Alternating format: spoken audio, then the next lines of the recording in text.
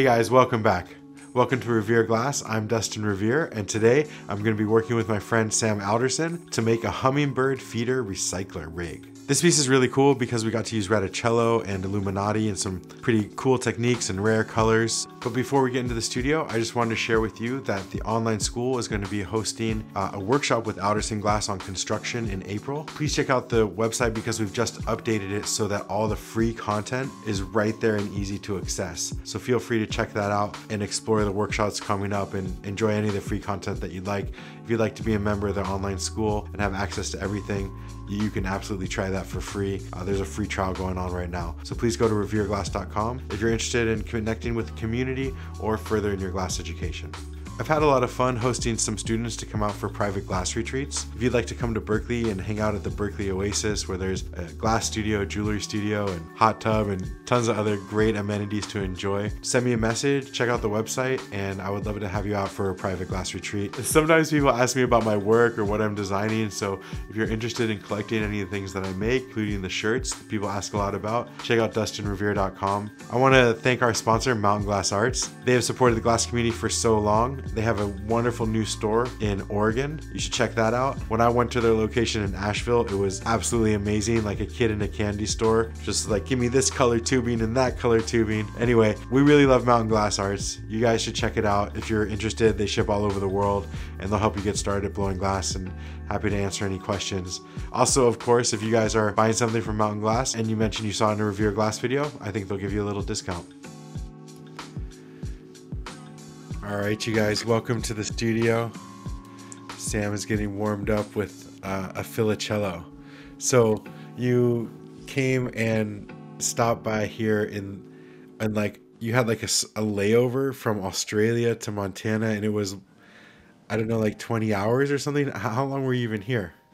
Oh man, we weren't there for long on the way back to Montana. Yeah, it was not just overnight and then till the next evening, so just enough time to make a piece, and wanted to get down on something, so we made it happen. It was cool.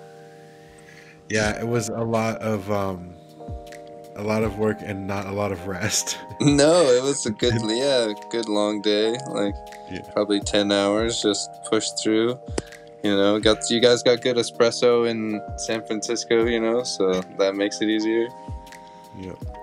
So we wanted to, Sam came out like, I guess a couple years ago now. He was one of the first teachers to do an online class at Revere Glass School. So yeah, because I'm in Berkeley and close to SFO, sometimes people are able to stop by for a layover or something and make a piece. So we decided to try to make this recycler, and I would use some of my Retti tubing and Illuminati tubing, and Sam would shape the piece up into one of his Hummingbird recyclers.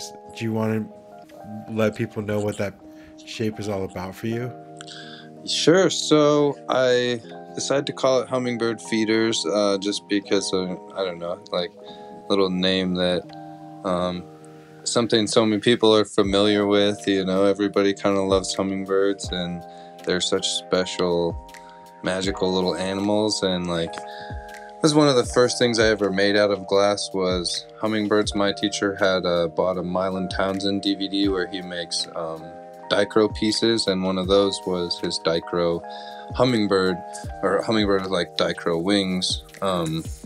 And so that Mylan Townsend sculptural DVD, you're probably familiar with it, I'd imagine, because there was or some of his instructional stuff that he put out, because there wasn't as much on the internet like there is now, so I don't know, hummingbirds have always been animals that just I thought were cool. And then it was kind of a return to something maybe from my childhood, or like something that feels meaningful to me, I guess, connecting me with nature and like stuff that feels authentic and good to make. So I brought that, and to try to combine that with the modern recycler function and the aspects of functionality and design that people want these days from a dab rig, and you know, kind of got to combine all that stuff to make something that's cool and people want to use. And yeah, totally. I don't know if you know, but my dad is super into hummingbirds. And, I didn't know that. You knew it, yeah? No, I well, didn't. Oh, okay. Well, yeah, he's super into hummingbirds, and I made him this hummingbird feeder because he goes out every morning and looks at hummingbirds. He's 75 now, and so it's really cool to make the piece, especially, you know, after making him a hummingbird feeder for him to put outside. Well, so many people, I think, have this connection with hummingbirds. It's been fascinating how well that design just connects with people, and the symbol or the image of the hummingbird, I think, is for some reason, like my fiance, she has a tattoo of a hummingbird. I just know, like, so many people that love these little birds, you know. I don't know exactly what it is, but they're cool. And I've been learning a lot more about them since I've been making them in glass, like reading about cool facts about them. They actually recognize people, so like if you have a hummingbird feeder and they know that you fill it up, they'll come outside and like check on you when you walk out the door, or like check if you're gonna fill it, and they'll fly up to your face and like look at you and be like, oh, that's my dude, like that's my human. Huh. Wow. So what do you, as far as where you're at with the piece right now, we're just making some initial components. So this is some crucible pulled tubing that I made at the old Revere glass years and years ago, and then you got that filicello all kind of domed in there like that. Yeah, so that's a piece, that little weld right there I did because normally I would punty on to it and pull off the clear bubble first, but I figured out that I can do it this way and save, you know, a few minutes there just by welding the, right now I'm pulling the clear bubble off, so, and then you can just strip that remaining clear. Are you worried that you're going to tag the wall? And it turns out clean if you make sure that the black connects to the color all the way around. So as you go around and just remove any extra clear, then it turns out like a pretty good little Encalmo cup. Yeah, it's a little tricky. Do you ever worry about tagging the wall, or, you know, how do you avoid that? Well, as soon as I heat up the clear to pull it off, I start to blow into it, so it's very thin, and then just make sure that there isn't any time where it has doesn't have pressure coming in from the inside, so then it won't ever collapse. But it happens, but then it ends up being such a thin piece of clear, you can basically just melt it in or pull it off. It only really, if you have a bubbles underneath it, is the only time it really needs to even be like pulled off of there. So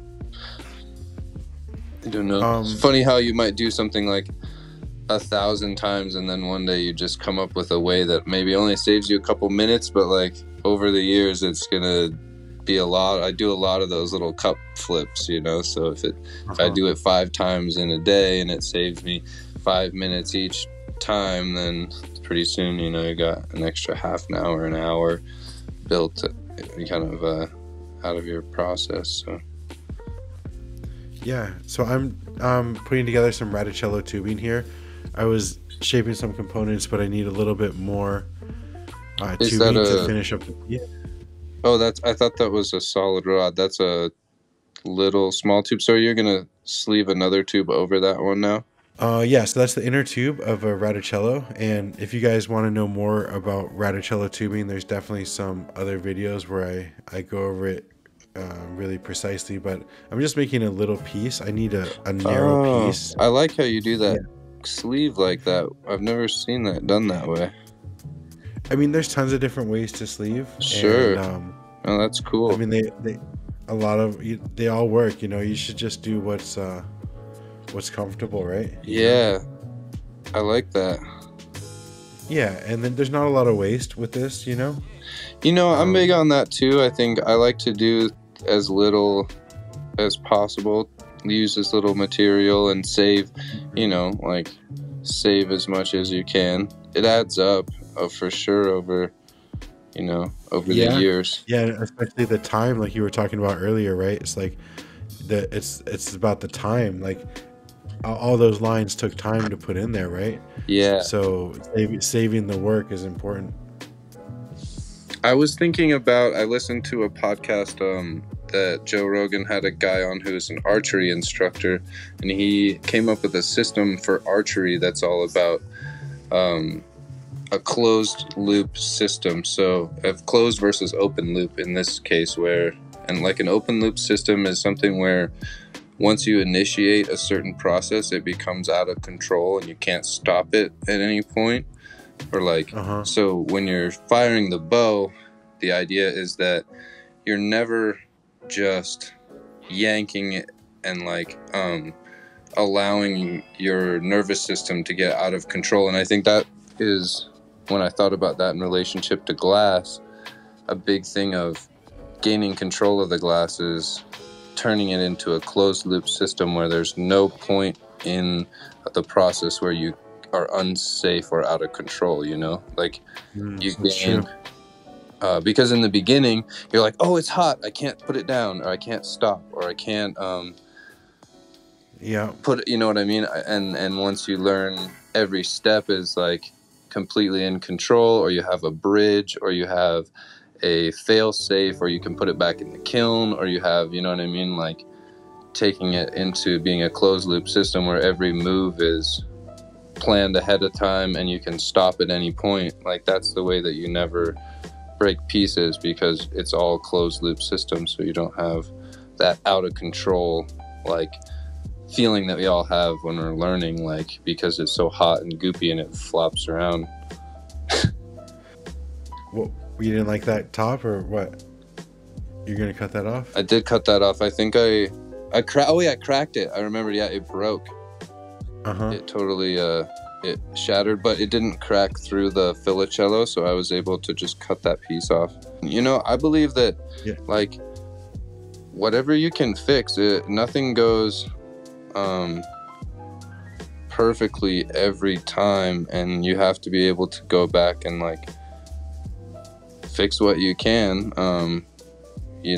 and this one I was able to get it looking perfect again. I mean, there's a lot of times, if you see, now you can see here that this is the repaired piece, and the termination just has to be redone, and certain things, if you don't panic, again, like we were talking about the closed and open loop system, if you have a plan and a process and you don't lose control of it, it either can be fixed, or until it's completely beyond hope, it can be fixed.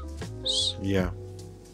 And when, you get there and it explodes and flies everywhere, or, if it doesn't come out looking perfect, then you just do it again. But it's always worth trying to fix things, I think.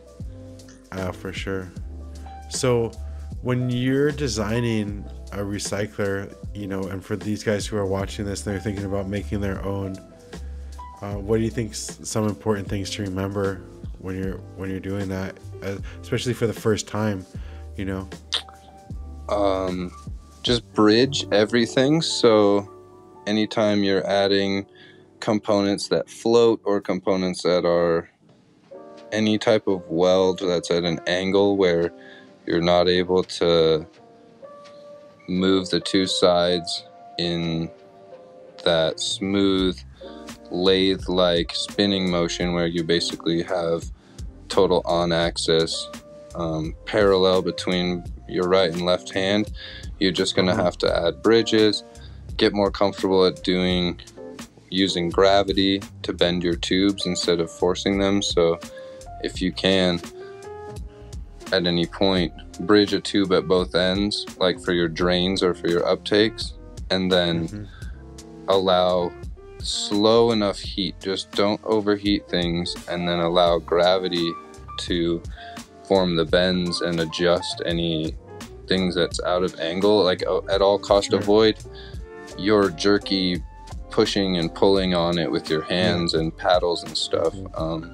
That's one thing. And just keep in mind that it takes some getting used to figure out the function that people want, and that's definitely that's important, and it's worth, you know, really getting to know your customers and finding out who they are and what their experience that they're looking for is, and how the end product is going to be used, and what the water level is going to be, and how it's going to function with the carb cap on it. You should, you know, if you don't dab, you should like have someone test your recyclers for you and see, does it do what I want it to do when it's actually being used, you know, because I've had that happen where I sold a piece and I was like, oh yeah, it works great with like without a banger in it and without a cap on it and without, you know what I mean, when you're not actually using it. But then someone might be unhappy with it because they're actually trying to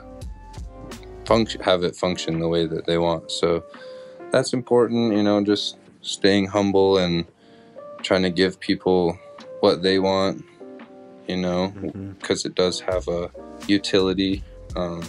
Needs to be nice to use. So that color that you're using is Calypso. It's a pretty interesting color. It's one of my favorites, but it's sometimes a little bit tricky compatibility wise. So it's cool to see this being used, because there are not a lot of applications where I could trust it, you know. Sure, if you're making like layered tubings or line tubing or stuff like that, or marinis. Exactly. Do you make a lot of marinis? I saw your shelf with all the boxes that you've had. That's really cool that you kept all those. Yeah, I love making marinis. It's one of my favorites in glass. I'm teaching a workshop in March called Marini Madness, and I'm gonna be, it's an in-person class, and we're gonna be doing marinis maybe for like beginners or people who haven't done it much, and we'll make some simple shapes and kind of talk about like component building and stuff like that. Beautiful. Do you use a vacuum when you build your marinis always? No, I don't, because there's a couple methods to marinis. One is the Franchini method, which is the sculpting, which is what I do, and then there's like a stringer stack, and that one you need a vacuum. Sure. But yeah, I did kind of, I guess now that you mentioned that, I haven't had any like teaching in marinis, but the last one that I've played with a few, I did kind of a combination of those two. I think I started with the core and sort of sculpted that, and then formed sticks around the sides of that, and kind of kept on building it in a little bit of a random sort of way. But yeah, I'd love to learn more about it. Maybe I'll take your Marini class today. Come out and hang out with me while I'm teaching. You can assist and help the students with it. Yeah, that'd be fun. It's marinis are so fun though. It's one of the most magical techniques, I think, and you get to crack them open. They're like little Christmas presents, you know, every time. yeah, that is true. So what's the trick to encasing something in glass, like a little sculpture like this? Well, it's tricky. There's, depending on the shape of it, again, like bridging, you have to figure out a way to bridge it. I've changed how I do this around a few times, depending on what the final application will be and what sides you want to be facing which directions. But you just have to figure out a way to bridge it, basically. Like anytime you see someone that has welded something inside of another tube, like one of those little spinners that people do, or like a sculpture inside of a tube or something, like you have to have 2 points of contact welded onto it at some point, because that's the only way I can really see it successfully being done. But maybe with a lathe you could do some things where you have it sort of floating. But what was it like using this Radicello tubing? Like when I look at that after I make it, I think, wow, that must be so easy and smooth to use, because it's got this lattice pattern holding it together. but I don't really find it easier. But what do you think? How is using the reticello tubing? It's very similar to using like a filicello section, because you have the lattice pattern to kind of show your eyes whether it's straight or not. It's tricky to, but you can also use that as a reference. I never thought about it actually holding the shape though, but I bet it does. And at least stiffer than the clear. I mean, for sure. Like, wouldn't it make sense, right? If you think totally, about it. Yes, but like, especially if you put black in lines or something in there, even the white though, definitely. It's got, as long as it's very even. But if you had, because that makes sense. It would. Yeah. So that's a pretty cool tattoo that you have there on your right arm. It looks fresh. Thanks. Yeah, I got that in Australia while I was on my trip from an artist that I wanted some work from for years, and finally made the trip over there. Got some work from him, which was exciting. What's it like to get a tattoo where you don't know that it's a blacklight tattoo? Oh, so yeah. I don't know. It was a little weird. I was like, man, you didn't ask me, like, what if that ink is like, has some chemicals in it or something. But it's cool. I don't know. It's kind of funny. It's like, it reminded me of doing a dab rig with like some UV in it and not telling the person, which I've done that before. So I guess, here you go. Surprise. Have you showed that off to anybody, the blacklight stuff, since you've been here? No, I haven't. I've just been waiting for the right time, where like at a party or something when they have one, and it'll just kind of like, You forgot about it. I'm not going to forget about it. I know. Sam came with the tattoo. It was clearly fresh, and the color looked so UV reactive to me. I was like, dude, I think you got a UV tattoo, man. He's like, I don't know. Okay, let's check. I was like, okay. So we shine the light on his tattoo, and lo and behold, UV reactive. Funny. All right, so now we're cutting off the. I don't even go to raves anymore, so it's like, it's almost useless. Well, that's your problem. You need to start going again. Yeah. All right, so now you're making a drain here, or what are you making? This looks like it's going to be the top funnel section, like the Coriolis chamber, I think they call it. I'm not familiar with the hydrodynamic terms or whatever that people typically use, but yeah, this is going to be the drain and the funnel piece. So you basically just want to make a nice tapered shape, bring that down, and then you'll have like a funnel shape you can use for that. And the splash guard at the top is important. So you'll see a lot of recyclers have the funnel shape, and then they have an additional little hollow section directly above that with a slightly wider lip than the neck will have. And that's just because if the neck of your tube will build up, the word is escaping my mind. The surface tension of the water will carry water up into the neck and the mouth, into your mouth, if you don't have a little bit of wider place at the top of your funnel where that surface tension can't connect, and it falls back down. So just keeps a little bit of those splashes from like sucking up into your mouth. It's pretty key. What about for work-wise, people getting into the industry? Do you go to trade shows, or how do you just mostly sell your stuff on Instagram to collectors? When I was first starting out, like the first couple of years, I think it was probably a year before I sold anything really.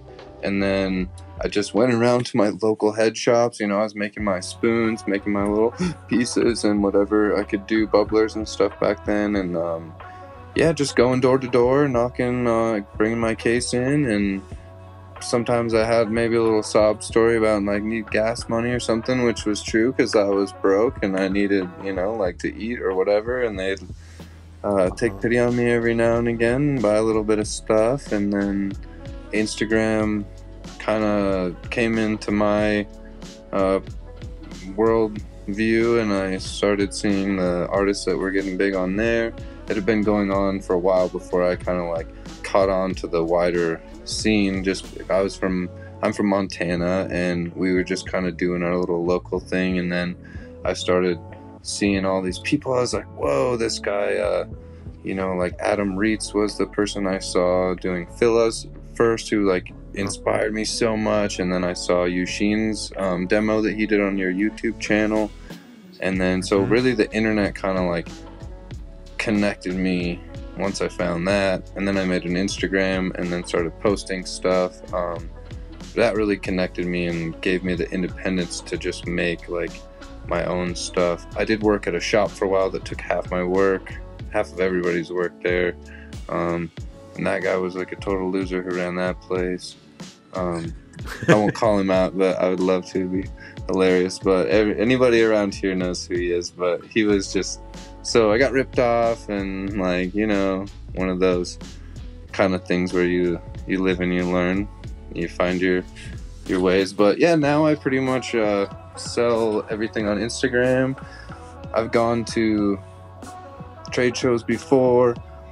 Wholesale and like proto and all that just doesn't work for me that well. I don't handle the like pressure so much of that, I guess, as much as I like just making what I want to make, and maybe what I make today and tomorrow and the next day might all be different, and not just having to like produce, and the incentives, I guess, are different somehow, and it doesn't seem to lend me to do my best work for wholesale. Plus I've just been building up a direct-to-consumer market for myself so I can sell my work and then just connect with people. And what was the Illuminati like working? Was that pretty soft? Oh yeah, it was really nice. Beautiful color. Yeah. So we're putting together things pretty fast here at this point. You have the sphere on there with the hummingbird, and now attaching some Illuminati to that. What about reheating and annealing the piece at these stages? Do you like to use the torch as an annealing flame, or a Bunsen, or? I like to use the torch as much as I can, because the torch is a little hotter. Here's a Jesus seal for you guys to see. Just check this out. Little Jesus seal. Yeah, that's another trick if you're learning recyclers that's invaluable to learn. You can practice with clear tubing. You probably have a lesson on that, I would wager. That's a key move for sure. It's really easy, and doing little tubulations is another one that's also really handy, where you blow out a hollow section of rod.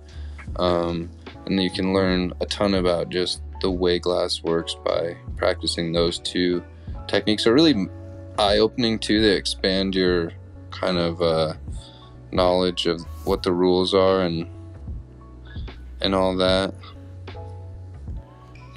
So how long do you think this piece took you total or like how long would a piece like this take you if you did all the prep work too, and sometimes it'd probably take me 2 days. I usually spend a couple of days on one.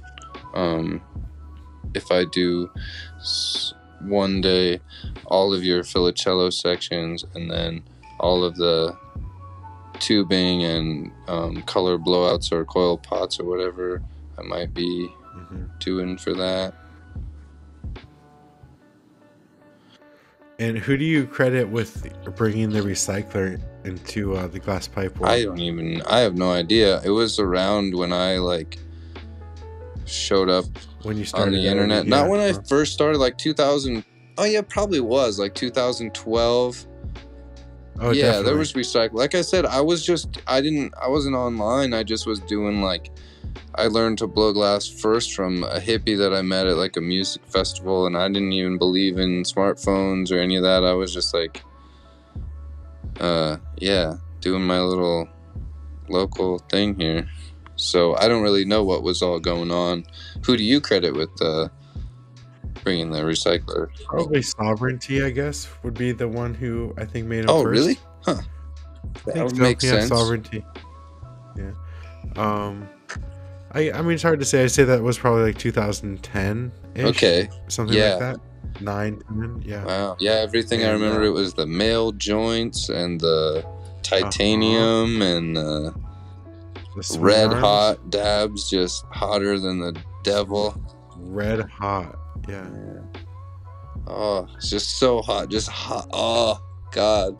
Horrible. Everybody's making like hash oil in their garage with, you know, like their grandma's baking trays or whatever. Sorry, Grandma. The glory days. The glory days. So you got the piece here, making some connections and building this up. If you guys try to make a recycler, please tag us in it. We'd love to see what you do and how the video inspired you to make some work. We'd love to see it. Yeah, definitely. I would say one other thing about the making a recycler is to make all of your parts first and then put it together, because once you go into your assembly phase, it's really a drag to have to go back into your prep phase and like, oh, I didn't make enough tubing to do all my drains and stuff, and then you gotta switch modes from assembly to coil pot mode again, and like taking all that cognitive load and putting it in those different kind of compartments, I guess, or you know what I'm talking about, like just making absolutely sure you got extra prep, then, you know, take how much you think you might need and then add like 25% to account for mistakes or just underestimating a little bit of waste here and there, so then you're like cruising on your assembly and you don't have to go back. There we go. We're getting pretty close now, Sam. Yep. Got the basic shape, and we're gonna go in and do the perk and attach the joint and stuff. Yep. Huh? There's just a pretty basic little sucked in nubbin kind of perk here with some poked holes that I like to do sometimes. I think it works just as well.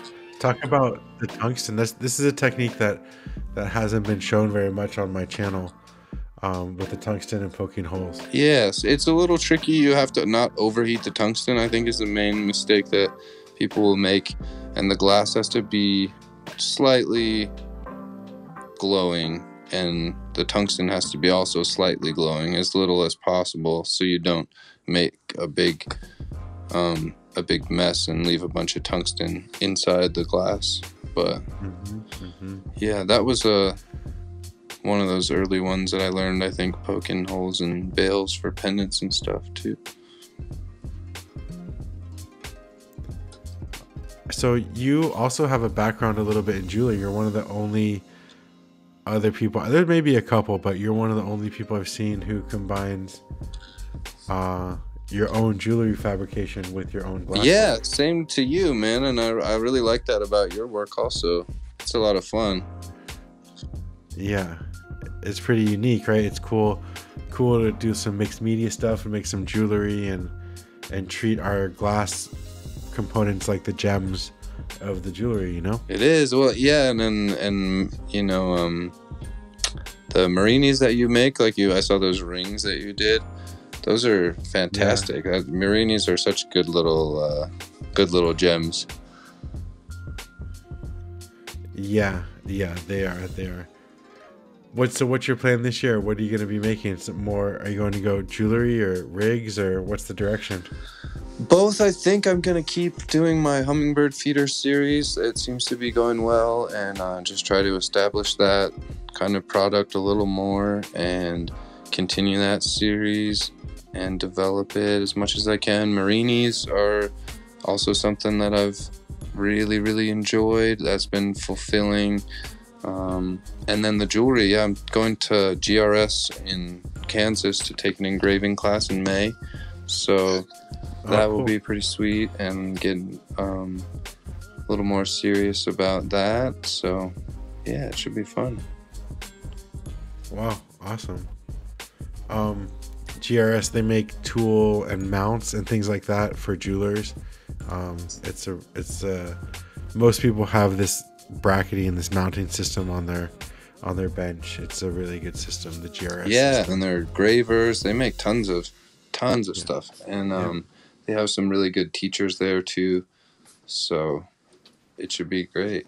Get a little bit of, you need quality instruction, I think, if it's available, and you can just get way ahead by taking classes. And so it's so cool that you do what you do. If you guys are interested in if you guys are interested in jewelry and combining the two, there's a project that I'm just launching. It's here at the studio. There's also a jewelry studio, but we're kind of combining everything under one roof, and we have some really exciting master jewelers coming out already scheduled. So there's a class in May, and check that out. You can find a link. We're not exactly sure the name, but you can find a link on my website or in the description here. We're calling it Revere Studio at the moment, but it's the combination of the jewelry and the glass together. Yeah, I think that's gonna be a big thing going forward, just because of the possibilities are, and it's not only going forward, but bringing something into the pipe making world, I guess, that's already been around for so long, but so few people actually have both skill sets, and it's very cool. Yeah, you should definitely when you come out, we'll play around, we'll make something. So making the joint, last couple steps, right? Yep, one of the last. Put the joint. I finish my joints on a cold seal rather than a plug, just because I think it's way better. And so you're going to heat this up and then pop it off and remelt it and shape it a little bit? Yeah. So then I go into the cold seal, because I can use that side for my blow tube now, and then finish shaping my the bottom of the weld where the joint will attach to the piece. There we go. Just attach that, push and pull just a little bit. And then you're going to attach that for a bridge so that you can melt in that joint right to where it needs to be. Yep. Again, and so I go to the big flame between every weld to let the bridge cool down enough to hold it still. And then I go back and keep the whole piece warm while I wait for that. And then I go back and finish each one. So as you're building something like a recycler, if you do that same process in between each one of your welds and make sure that you're not skipping that step, it's very easy to build complex pieces, because there's no point when it's getting cooled down too much or you're not doing too many moves at once. You just do the minimal amount that you can in the fewest number of steps that you can in order to progress. And then you go on to the next phase, just one at a time, nice and slow and steady and controlled, and then you can just keep going. And that's how people build, those really complicated things, is just one little small step at a time. Well, I think a lot of people would look at this and say this is a really complicated thing. It is a little complicated, yeah. I think most people, even most glass artists. So I think only because you understand this really well, and there's some people who do, but I think it becomes less complicated the more you understand it. But this appears complicated. It's a combination of a lot of. I think most complicated pieces of probably, if you would, I don't know, you might not agree with this, but most complicated pieces are simple components just repeated and added together in more extensive ways. Like the basic thing is just ends up being more work and becoming more confident in your process, so that you can put that much more work into it without having those mistakes and failures that are so brutal, but you just have to go through. Yeah. So here's the piece. We're grabbing it out of the kiln, and you guys can check this out. Everything is kind of ready to go. We're just gonna wipe it off and then use the Kevlar to hold it and pull off the bottom blow tube. Try to get that termination right. And this is Illuminati, so this really popped under a black light. We'll show you guys. We'll show you guys it at the end, but it was super cool to find a use for this Illuminati tubing that we made so many years ago. Yeah, it was really nice. I often get the chance to use like hand pulled crucible tubing from someone who I actually know that batched it and made it all from scratch. So it was really cool to use.